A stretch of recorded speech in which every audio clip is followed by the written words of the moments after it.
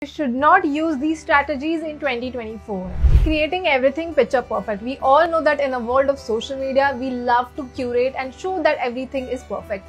In fact, if you show the real side, show the real behind the scenes, your audience will relate to you more. Focusing on the follower count. Of course, numbers matter, but do you know what matters more than followers? Is the engagement. If you're a content creator who wants to work with brands and also build a great community, engagement is something which you should focus on, and it will help you to make more money and also reach to a larger audience.